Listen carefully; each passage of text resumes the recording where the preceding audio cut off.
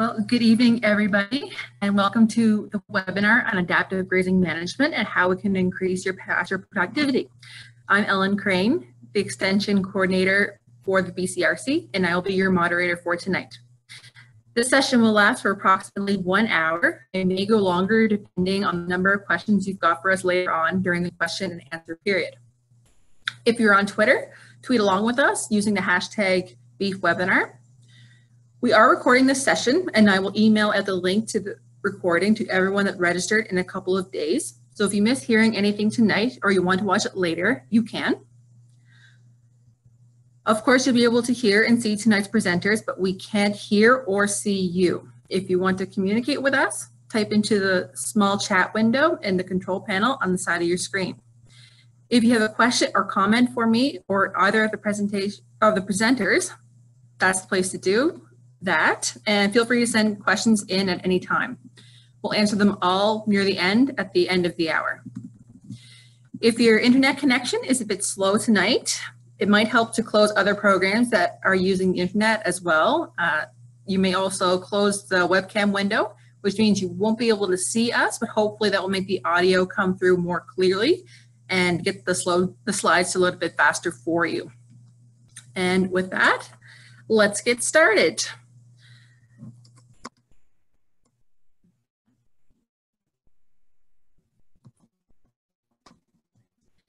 This is what we will be covering tonight.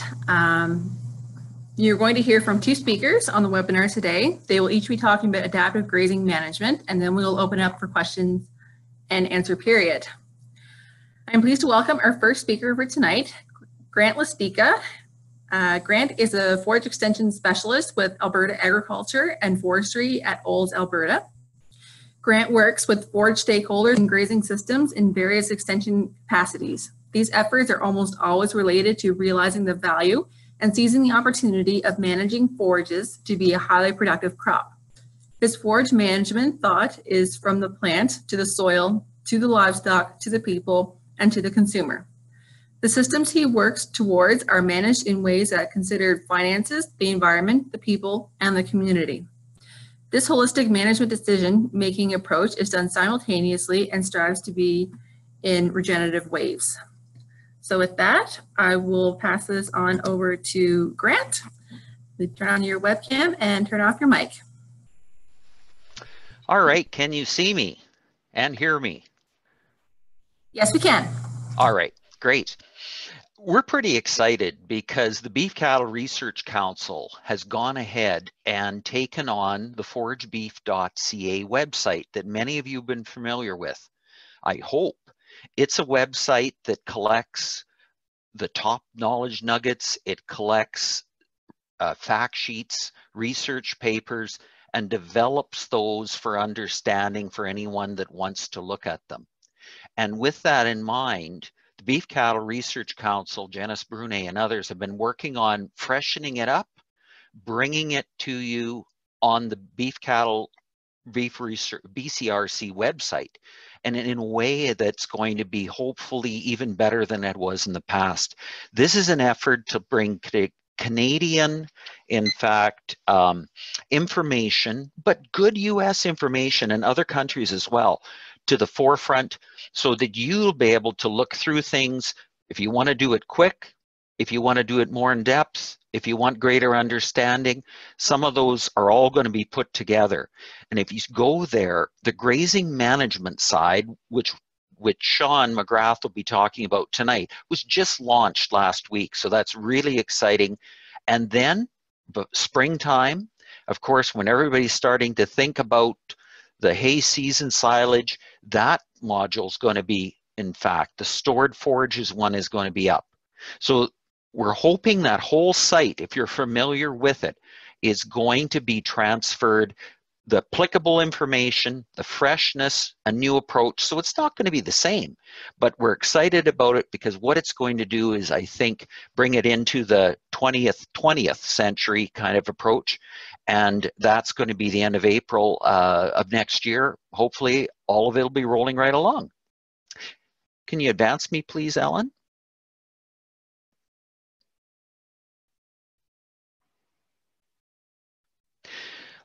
Another thing that we thought would be a really good idea, and Jolene Noble's been working hard on this, is in fact bringing forward to the grazing resources and other things a pasture school.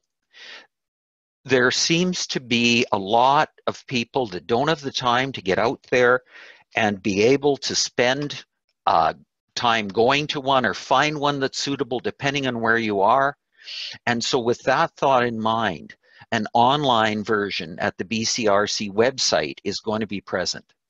And with that version, as it said, self-guided, but it'll be an opportunity to deal with the modules. You'll be able to pick and choose what is most interesting to you, what you need to know right now, maybe for a time, spring turnout, for instance. What should we look at there? What is the thought there?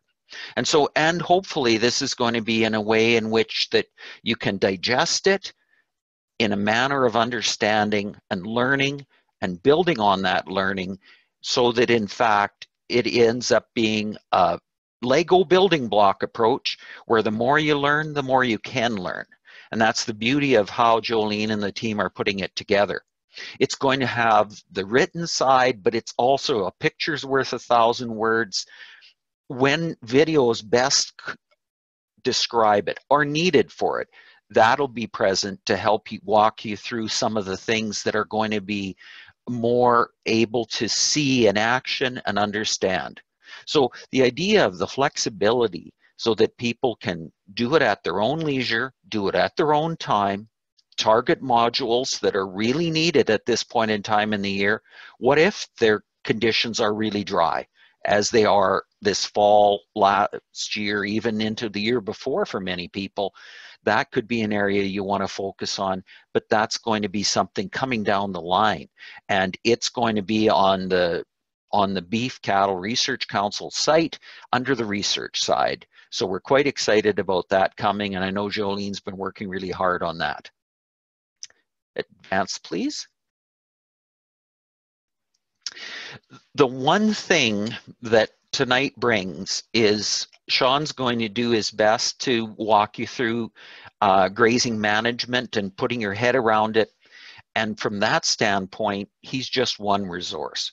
It has been exciting through all these years to watch what's happened. And for those of you that know me, it's been a lot of years I've been in the grazing side of things and the business and across Canada. The fact is, there is a tremendous amount of good information, results based on what the organization is doing, fact sheets even, and upcoming events, other things on the provincial Forage Council websites. So don't miss out on them. The fact is that they are current, they're updating, they're fresh. There's an opportunity there to bookmark them so that you can in fact follow. And I myself, to be honest with you, I follow the Manitoba Forage and Grassland Association site. Why? I like what they do. And what they do often applies to what I might want to do, though I'm in a different province. And we've got some tremendous people across the provinces working together with the forage councils in different ways, and also with the provincial governments. So we've got, whether it be regional or provincial governments, they've also got websites. And those websites, in fact, are houses that have all kinds of good information on them that BCRC is going to support and try to get it down to a nice core. But you're going to find things that certainly BCRC can't have, and that is the currentness maybe of what's going on in different provinces. And because the different provinces are a little bit different, you'll find that's, as you look at the provincial forage councils, there are some differences.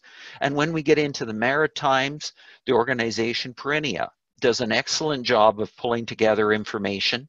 And then, of course, we look at the New Brunswick Soil and Crop Improvement Center, and they've been active in forages for years, and I've known them, and fortunately know that those are one-stop shops at times, or good connection shops. So use your provincial government, your regional government offices, use your forage councils to build on the resources and things that Sean's talking to you about tonight, where you need more information and you'd like to look at it a little bit more from an advancement side and get into the system.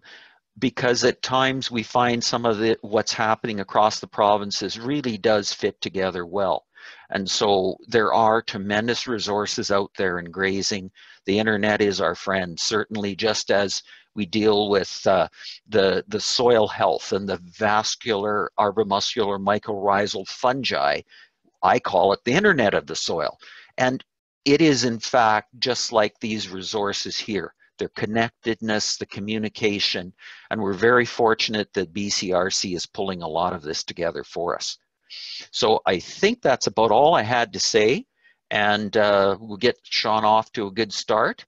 I don't think there's anything more, so Ellen, I'll pass it back to you, please. Thank you very much, Grant. Next, we will have Sean McGrath. Sean is a fifth-generation rancher who, together with his wife Tanya and their family, manage a 112-year-old operation, breeding roughly 300 females each year and custom grazing another 200 pairs in the summertime. The ranch markets purebred and commercial cattle, as well as grass-finished cattle, and is structured around grazing. In 2014, the ranch was awarded the Provincial and National TESA Award. Sean also provides consulting services to the beef industry, primarily focusing on livestock genetics and ranch and range management. Sean writes for several beef industry publications, and through his company, markets electric fencing supplies, forage seed, and ranch monitoring education and tools. So before we start with Sean's presentation, I'm going to launch one polling question. So please select your answer, and we'll close it here in a minute. So which region of Canada do you currently operate in? Do you operate in Western Canada, the Prairies, Eastern Canada, or Atlantic Canada?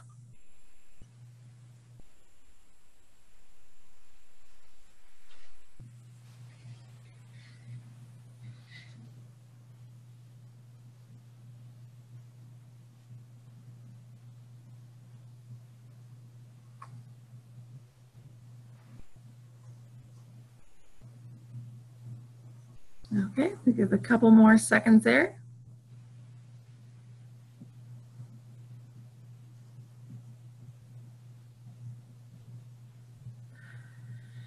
So our results indicate 38% Western Canada, 44% indicated the Prairies, 15% from Eastern Canada, and 4% from Atlantic Canada.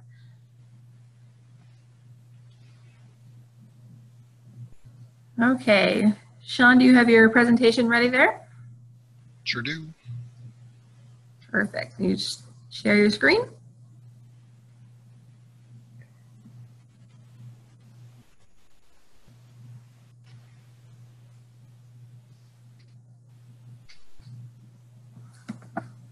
Good.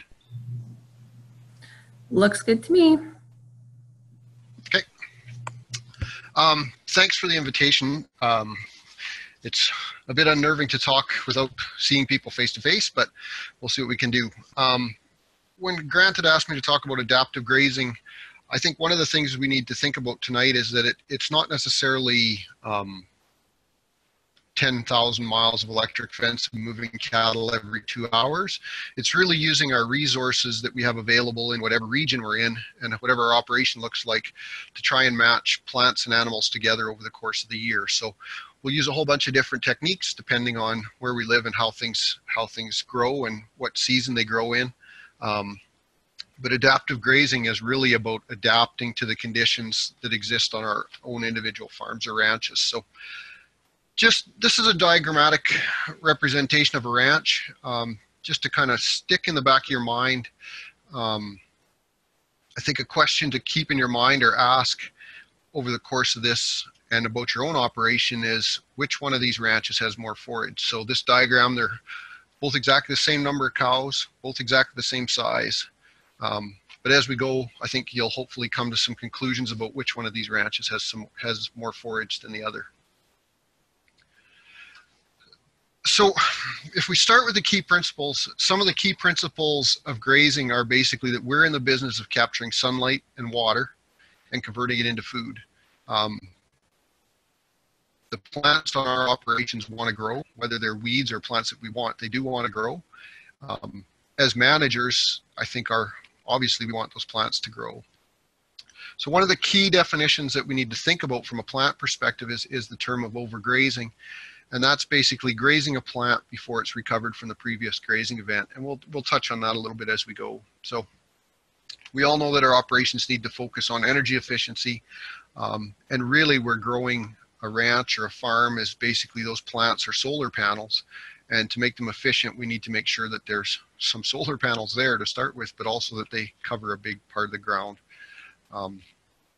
One of the things with the grazing system and why we're actually really interested in it, I think, is that it's usually cheaper to graze than it is to feed cattle or manually deliver feed to cattle.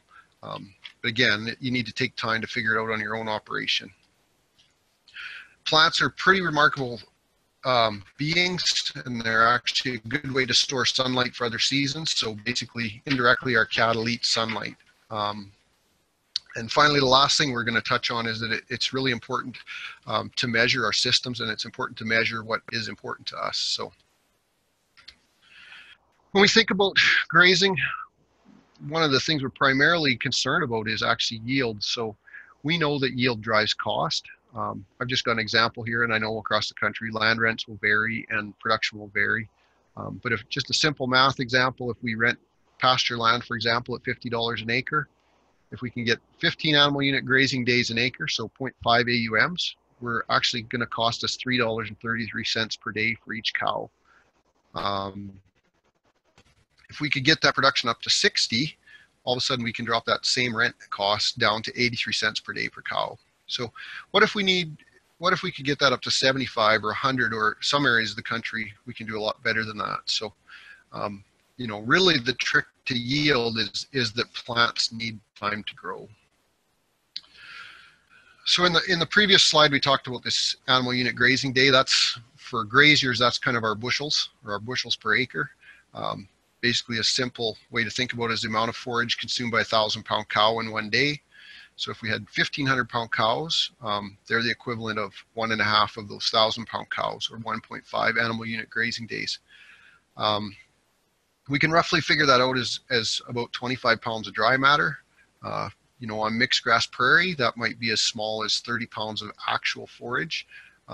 In some of the wetter regions of the country, or on washy forage, that might be up to 75 pounds of actual as delivered forage that cow eats in a day. So the way we track this is highly technical. It requires a calendar, and on that calendar, you're just going to write down how many cows you had, what day they went into the pasture, and what day they left. From there, we can calculate our animal unit grazing days. So if we were to just use a quick example to go through to figure out that yield, if we had 80 heifers that were 500 pounds, we put them in a pasture. I picked April, 30 days because it's easy math. 30 days times 80 heifers times 0.5 animal units is 1,200 animal unit grazing days. If we had those same heifers, but they were 1,000 pounds, we would double that number of grazing days up to 2,400. If the pasture happened to be 40 acres, again, for easy math, if we took that 1,200 divided by 40, we've got 30 animal unit grazing days per acre. That's our bushels per acre. And in the second scenario, we're actually pulling 60 days an acre. So double the production. So when we think about what the requirements are and trying to match requirements for the cow to or the forage to the cow, this is actually one of my favorite graphs. You can see in the middle of sort of the concentric squares, that would be sort of the zero energy requirement. And as the cow gets, or as the blue line gets closer to the center of that squares, those would be the periods where the cow requires the least amount of energy. As the line moves away from that center, that's where the cow requires the most energy. We can see the numbers as well. Second trimester above that, I've got 7. Third trimester, I've got 9. And rebreeding, I've got 11. So those are actually the crude protein requirements, rough rule of thumb for those cows at those various times of the year. So you can see in the second trimester, so the cow, you probably weaned a calf, 6-month-old calf is off of her. She's got a fetus inside. She only requires 7% crude protein, and her energy requirements are the lowest of the entire year. So that's really when we like to have the lowest quality forage available. We can make it go the furthest.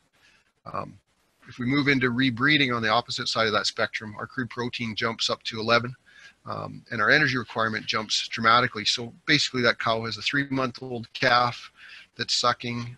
She's trying to get in shape to rebreed, and she's got these huge requirements. So in a perfect world, that would be when we have the most and the highest quality forage available for that cow. So just something to keep in mind when we're designing our systems, whether that means we need to supplement those cows or we can plan our calving and grazing periods so that our forage naturally meets those needs. So when we take the cow requirements and we think through and kind of match it to these plants and how plants grow. This is a figure taken from Beef Research, the new site. As the plant grows, the yield increases, and the quality or the crude protein will tend to decline. Where we're really trying to focus most of our grazing is to try to keep those plants, generally speaking, in that phase 2 kind of stage. Typically in the spring, we want to give those plants a chance to get into phase 2, build some solar panels. Those solar panel leaves will help to drive roots into the soil. That's how we access and store moisture. That's kind of how we get started and build some resiliency and drought proofing into our operations. I've got here on the left-hand side of the screen, there's a picture of some hay bales. And a couple of reasons. One, that's the first bale my son ever baled, but also hay is a good analogy for pasture management. So hay is generally grass, pastures are generally grass. We would never cut a hay field on the 1st of June and come back and hay it again on the 10th of that same month. We would allow that pasture or that hay field to recover before we attempted to take more hay. That's how we'd maximize yield and quality out of that field. And so a pasture really is no different. And that's just a good analogy to keep in the back of our mind as we go forward. So how do we control the animals so that they graze it kind of the same way we'd graze a hay field, right? We can park our hay bine. Well, how do we park our cows off of that pasture? So one of the first and obvious, and I'm not sure, Ellen, if you have a poll question here or not, is to use electric fence. I do have it. Do you want me to poll right now? Sure, that would be great. Okay. So same as previously. Are you familiar with electric fencing? I use it on my operation. I occasionally use it. I know of it. And I peed on one once and am now afraid of it.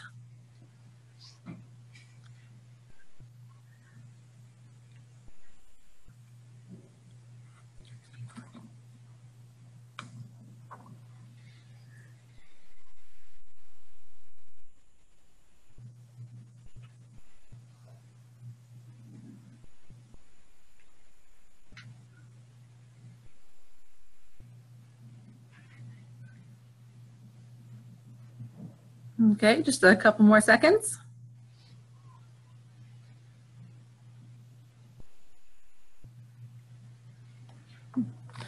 Okay, so we've had some brave ones out there. I use it on my operation at 61%. I occasionally use it at 14%. I know of it at 16%, and about 8 brave souls have peed on one once, and now I'm afraid of it. So there's your results, Sean. Super. So one of the reasons we talk about electric fence, we'll talk about it in the next slide, but basically it's fairly straightforward how it works. We've got an energizer, again on the left-hand side. The power comes out of the red button and through this, in this case, the top wire. The bottom wire or the earth underneath is where the power comes back to the fence. So those are 2 separate, basically, parts. And the cow is the light switch. So when the cow hits or connects the top wire to the ground or the top wire to the bottom wire, the current goes through the cow and that's what stops her from going through. So the reason we talk about electric fence as opposed to other options is largely related to cost. So electric fence, if you think it works, it does. And if you think it doesn't work, I can guarantee you that it won't. In our experience, the biggest problem we run into when we're working with electric fence is that people don't put enough ground rods in. I'll often hear complaints about wildlife damage as well. You know, just don't turn the fencer off and the wildlife will learn to go around it, over it, under it, but they avoid it. They know it's there. When we look at cost, so the handsome guy in the picture is actually myself. We use a lot of portable fence to control grazing on paddocks depending on weather. But when we look at cost, you know, it takes about a third of the posts. It takes $87 for 3/4 of a mile of wire, as opposed to $54 times 3 or 4 to build a 1/4 mile of barb. And again, significantly less labor. So one of the things in the wintertime we may want to look at using, as in the previous picture, just a ground wire. Depending where you live, if there's a lot of snow and insulation, sometimes they're not as conductive in the wintertime.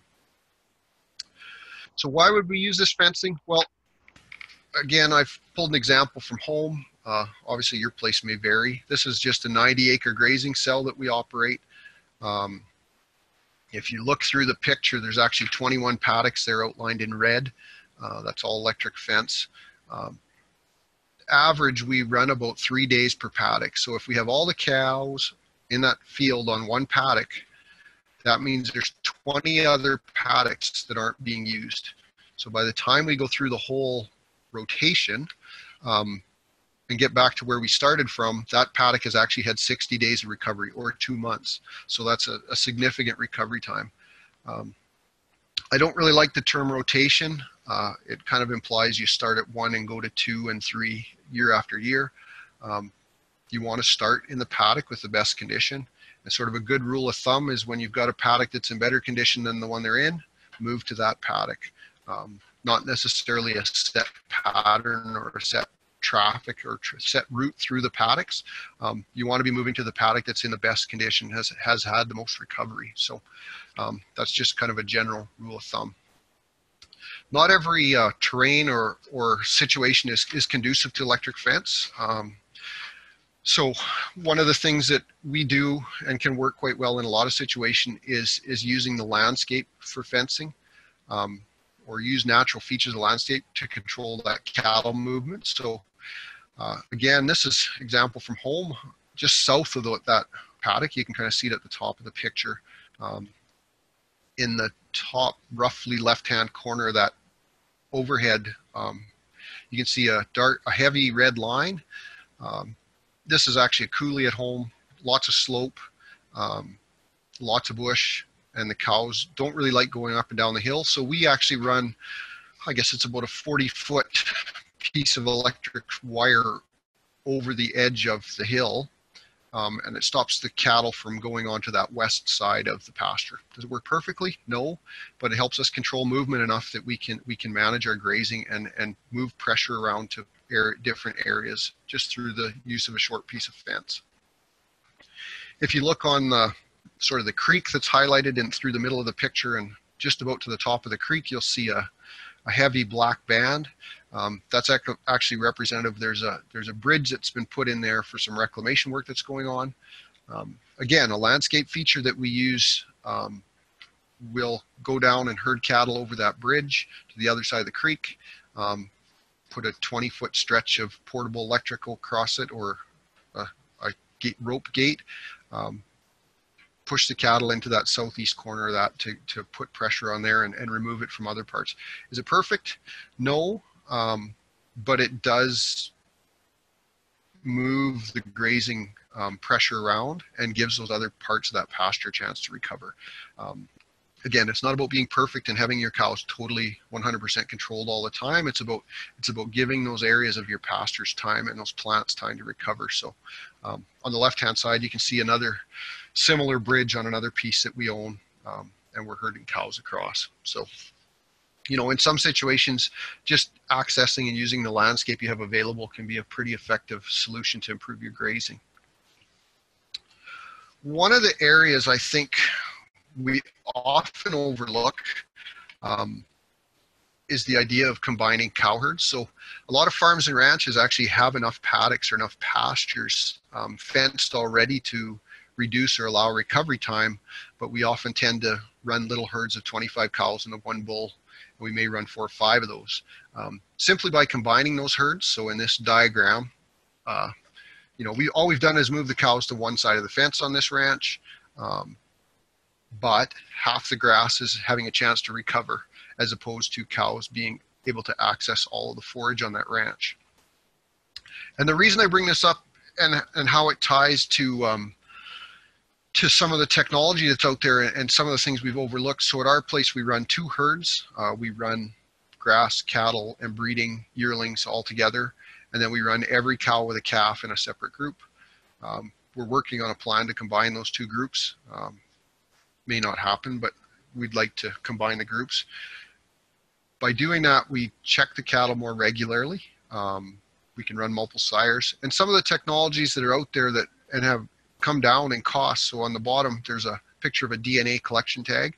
The ability to use DNA to sire identify and those types of things even opens up the multiple sire option to seed stock purebred herds.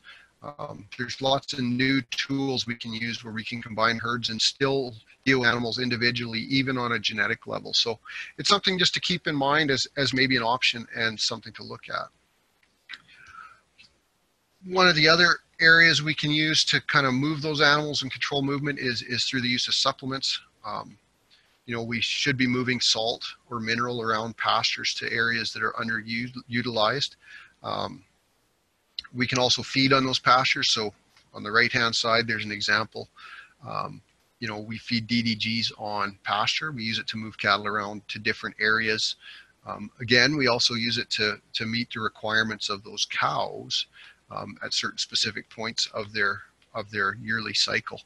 And I know water is a major nutrient, and I've got it in the supplement slide, but with some of the new tools we've got for example, solar water pumping, we can move that water around an operation and the cattle will follow the water. So again, oftentimes we can get at some of these adaptive practices and improve our forage base without necessarily having to build, you know, 500 miles of fence to accomplish a goal.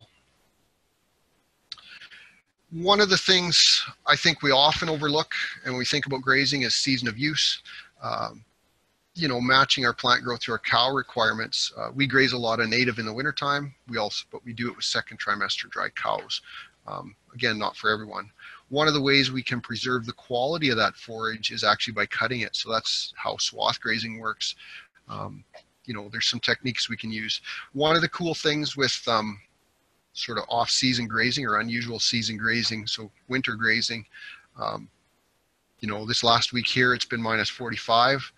There's not a lot of plants growing, so overgrazing a plant is pretty difficult when it's not in a growth phase at all. So there's some cool things we can do. We may need to look at including supplement in that process if we've got energy requirements and those types of things that need to be met, but it's certainly an option for a lot of operations. So those are just a few things maybe to think about that may apply in your own operation. And obviously they'll apply in different ways in different parts of the country and for different operations. So once we decide what we're doing and we want to know if we're making progress, we want to record some things. I think a good adaptive grazing program needs to be measured. Part of that's just eyeball and experience. So there's a lot of things in our operation I don't know how we know, I just know. You know, it's one of the things that comes with time and with practice and knowing your operation. We do need to track animal unit grazing days. I think that's fairly important. Rainfall is typically the limiting factor for most of us, so some idea of rainfall is also worthwhile. We talked about the calendar again. Litter is a big thing we need to, I think, look at. So litter is the dead grass or the wasted grass that's not actually wasted. That's our security blanket that controls temperature, that stores water, that protects us from drought and weather extremes. Biodiversity is a big thing. especially when we start to look at public impact of grazing and those sorts of things. And as well, soil, right? And, you know, it wouldn't be uncommon to maybe fertilize a hay field or fertilize even a field of a grain crop or a small grains crop.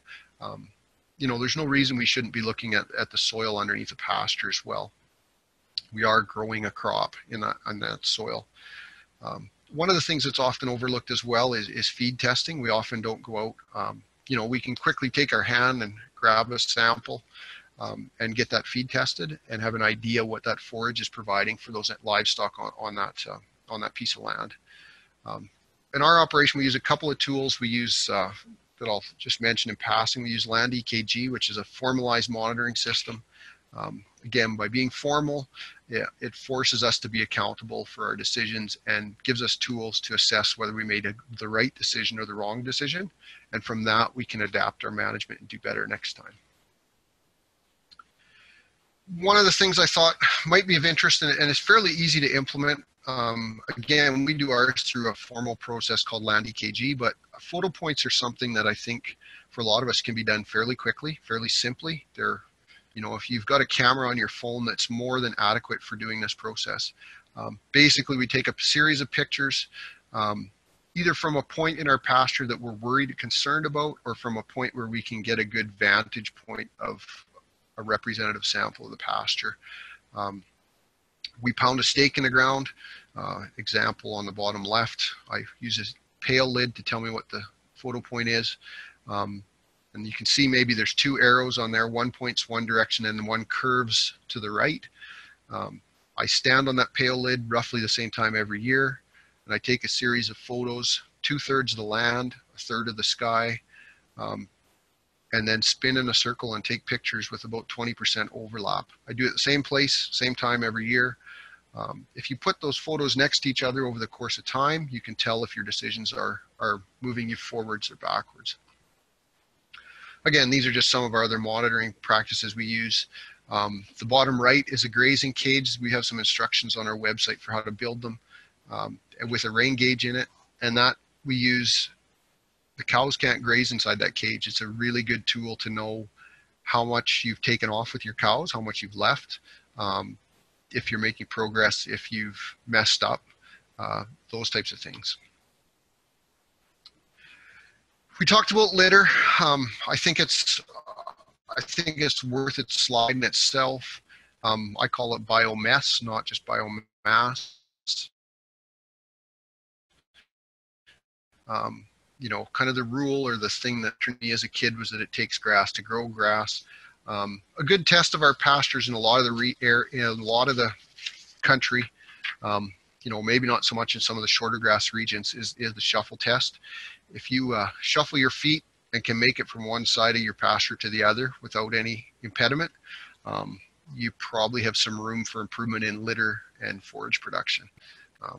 You know, litter is our insurance against drought. It's our insurance. It's our safety valve to store moisture. So again, it's a pretty important thing. This is taken from Alberta Rangelands resource, and it just gives you a rough idea if you were to scratch up a square meter of litter off the ground, sort of how many pounds per acre you'd be looking at. You know, a lot of operations wouldn't have very much, and depending on the type of forage, you may see different amounts. And we've talked about litter. Kind of leads us into what I call the D word. So, you know, and I know across a lot of the country, and even parts of Eastern Canada last year, drought raised its ugly head for at least the growing part of the year. It's pretty serious when it happens. So it doesn't always rain where you live, but it's important that drought planning starts when it's raining. It's a lot easier to plan ahead and have that resource in place when you've got some rain to build it up than it is to sort of try and react. Again, we talked about litter and organic matter as our rain barrel.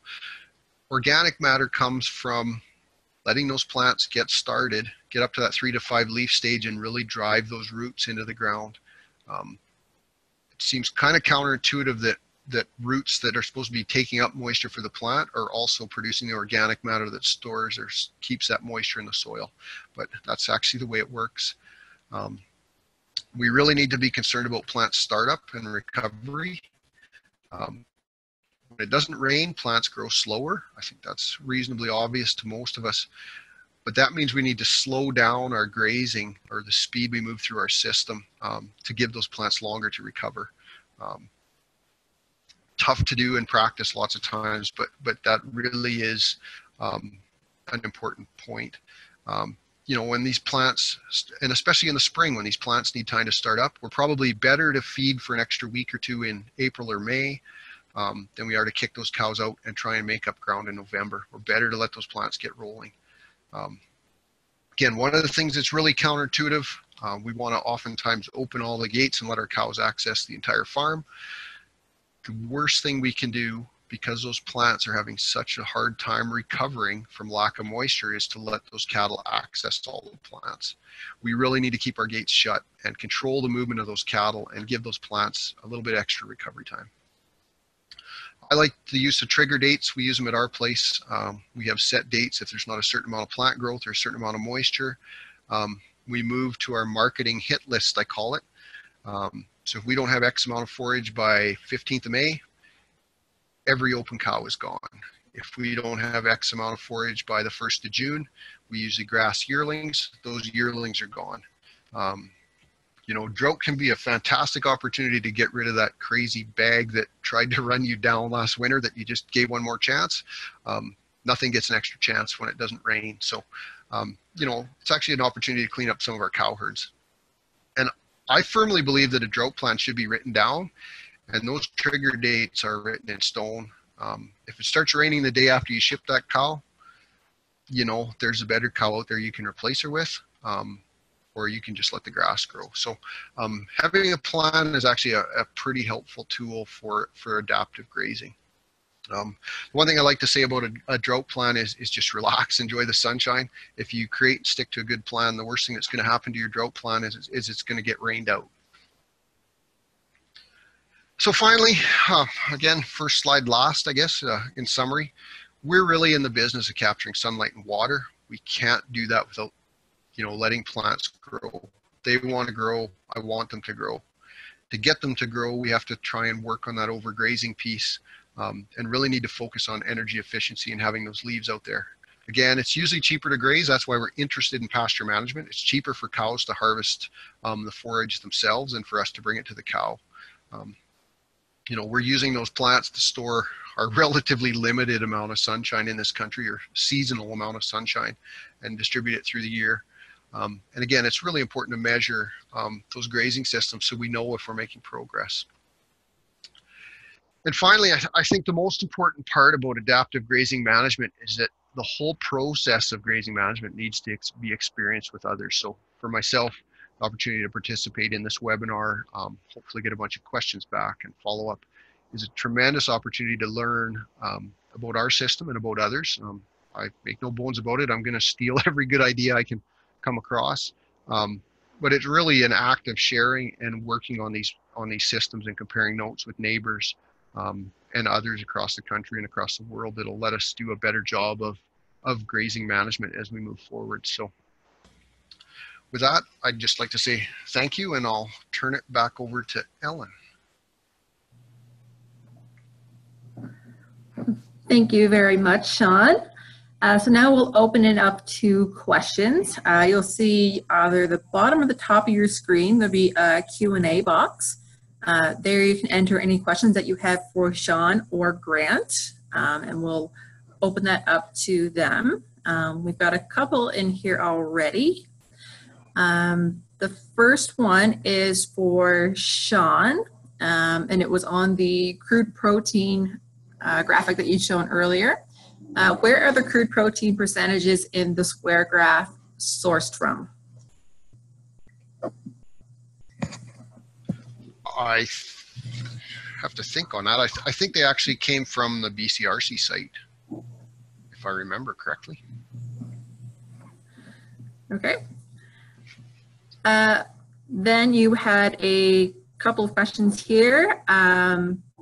what do you do for water, or do you use a lot of alleyways to move cattle to dugouts where you're doing your rotational grazing?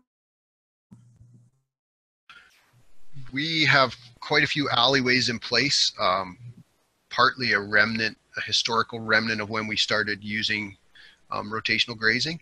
But as we've progressed, we've moved more to solar systems and those types of things.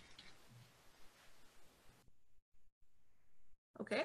You've shown a number of graphs that have a satellite picture of your different pastures. Can you quickly describe how you get those kind of images of your pastures? Yeah, we used to use air photos long ago, but now actually if you go on Google Earth and you can go on Google Earth and get Google Earth Pro for free, and you can access all those satellite pictures basically for free. Okay. For pasture rejuvenating, do you ever add legume seeds such as yellow alfalfa, Sicer milk vetch to the mineral to help increase diversity in pastures and use the cows to spread the seed? We've done a little bit of that. Part of our program with the rotation, we've got a lot of pastures that would probably be upwards of 90% legume. So we haven't really had an issue with trying to restore those legumes, but we have done some of that. We've done some direct drilling experiments and those types of things as well. Okay, another one for Sean. Do you ever worry about bricks management and moving grazing groups? Could you repeat that first part of that question? Do you worry about bricks management and moving grazing? Oh, okay. Yeah, we've looked at bricks. So for those that may not be aware, bricks is basically a way to use a refractometer to measure sugar in the grass or energy content of the grass. We use it a little bit, but I don't worry about it much at this point. Okay. What do you do when it's too wet? So to prevent tearing up your pastures and things like that. So I know that's an Eastern Canadian question. Yes, it is. Yeah. Because if there's no such thing as too wet here, you know, and that can be an issue. You know, stock density can help some of that in some situations. Sometimes I think you just have to, you know, particularly in like the maritime provinces, you may just have to pull them cattle off that pasture and look at different options for the time frame where it's really is too wet. Do you have a target yield of cow days per acre? I do, but Mother Nature messes with that a little bit. On our tame stuff, a good target on our older pastures is 75 days an acre for us. On our native, kind of a target would be 60 days an acre. And then on our good quality tame stuff, we're looking at somewhere in hopefully the range of 100 to 120. And then on any type of annual, we want 160 plus. Okay. How are you monitoring plant regrowth after a grazing event? We go look at the plants, basically. It's a hands-on, head out to the pasture and have a look.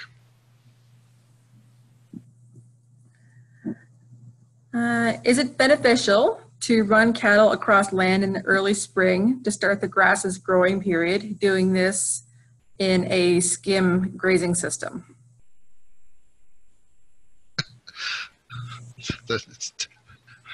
Grant should jump in here, but the first slide was called an "It Depends grazing system." So the answer is it depends. It can be beneficial. It can also be risky if you live in an area that is prone to drought. So, yeah, really the answer is it depends. I will jump in if that's okay, if you can hear me. Yes. The premise behind it is that you're eustressing the plants.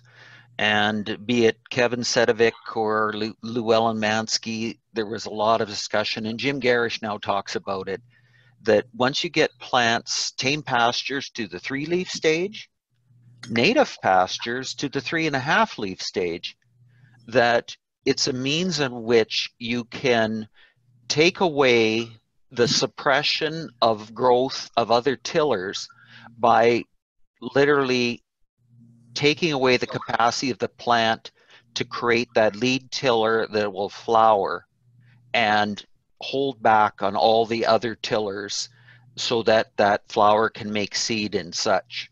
So on a vigorous pasture, going out there taking 25 to 33%, once it's reached the 3 on a tame pasture, 3.5 on a native, the idea behind it is recovered from winter, gotten back reserves sufficiently to be at a high state of vigor, then going in there and simply slightly challenging the plant to regrow.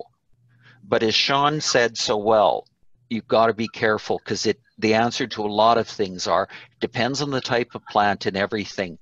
In a good managed grazing system, that system can work pretty well. On a stand that's been pretty beaten up, you might have all the yield you're going to have. So I'll stop there. Perfect. Any suggestions on how to get water to areas not being utilized grazing-wise due to water availability, where drilling is not an option and elevation is a problem? That's a tough one. Elevation creates expense when it comes to pumping water. In a perfect world, you would have access to a pipe, be able to put a pipeline in, either above ground or shallow pipeline. With a pressure tank would be the lowest cost solution. Some of the new solar options are pretty good. So for example, we have a solar pump here that'll lift 75 feet. You know, it opens up some options, but elevation is a tough one. Short of hauling the water in some form of a tank and then letting gravity do the work. Have you experimented using annuals to extend your grazing further into the winter, or do you feel perennials are the least cost approach for you? For us, it's all part of the system. So I hate feeding cows. Like, we just don't feed cows. So we do use bale grazing quite a bit. We've used corn. We use annuals for swath grazing. You know, we'll use those combinations. For us, some mixed approach or system is really what works best for our operation. Is there an opportunity to use precision agriculture to manage grazing? One example is to use drone images to figure out overgrazed and undergrazed areas. There absolutely is, and I think it's one of the areas where we probably, as grazers, we've probably missed the boat quite a bit. You know, you look at precision fertilization or differences in yield or you know, brush encroachment. There's all kinds of tools on the precision side that we can steal and apply to our grazing situations. Probably limited only by our creativity and the fact that we're not crop producers and we're not putting hundreds of dollars an acre in every year. But for sure. Okay, we're just going to do one more question here. Can you elaborate on the different phases of plant growth and the nutritional benefits you get from phase 1 versus phase 3? If there that sounds like a Grant question. I can hop in if you want. Yeah, for sure. Adequate quality, but quantity is the game. 80% of animal performance is intake. And thereafter, adequate intake, of course, we're not talking about eating a tree trunk, But the fact of the matter is, depending on how we graze that, it's very easy of access. It's easy to get a full rumen. The quality, as long as it's suitable, giving the animal the ability to be selective. And as Sean made a comment about, you know, getting a feel for the quality of the forage, certainly by grouping animals together, and that's what you see in the mob grazing largely, is they let forages get quite mature. Then they group the animals together and tramp everything down as they're going through and really create a beautiful habitat at the soil surface of everything that wasn't the best, because the animals pick the best and leave the rest. And so with that, you might find that, and Dr. Akeem Owankahe from the Peace Country Beef and Forage Association did some work, and our dear friend Neil Dennis, who just passed away, also had done so much to benefit the soil, to benefit the animals in a long way, a long approach, but it's leaving a lot behind and choosing to, in fact, and if it's higher legumes like Sean has as much as he has, if it's some of these legumes that are hollow stem like a red clover, Elsike, sandfoin, they hold pretty good quality on the leaves, so the cows do pretty well, the calves do pretty well, and they tramp that down or maybe leave it for snow catch. And I don't complain by having snow catch by some plants standing up out there. So that kind of approach, I guess. And could I just add, like, there was one slide there where I talked about supplements. So for example, we start thinking about volume. Volume is the part that is expensive to move around and feed to our cows. So that pile of DDGs that was there, they're about 40% crude protein. I can take a little bit of that out every few days to those cows and actually trick their rumen into intaking more low quality protein, which they can, or low quality forage that they can get their need from. So from my perspective, getting the volume out there is really important, and we can do some things probably more cheaply or more easily to supplement the quality that might not be there. And particularly in dry conditions or drought, and that's something I know that I've learned from many of you, whether it's urea minerals, whether it is some supplement, but let the grass grow up, because you know that you want to have grass. And then, as Sean's saying so well, deal with the lack of quality by touching it up, or accept waste. But the fact of the matter is, when I'm concerned, I'll usually let forages get ahead of me and get mass and let those plants grow so I'll have something to graze later and do the supplement touch-up. Okay, so just a couple more important things to let you know before we go. One is how to get more information and science-based production advice through the BCRC. Go to our website, beefresearch.ca, and click the subscribe button to sign up for our free email list. If you've got a Twitter, Facebook, or YouTube account, you can connect us there. And be sure to join us for our next webinar on March 14th, What's in Your Water? Water Quality and the Economics of Pump Systems. In the chat window of your control panel, no. In the next couple of days, you'll receive an email from me with a link to watch the recording, as well as some additional information that was mentioned here in this webinar, and some extra resources as well. You'll also receive a link to a survey. Please take a few short minutes to fill that out. That's really helpful for us, so we can help to improve our webinars as we continue. So that's it from us here at the BCRC. Thanks to you at home for joining us tonight. And on behalf of everyone, thank you, Grant and Sean, for volunteering your time and expertise. Good night.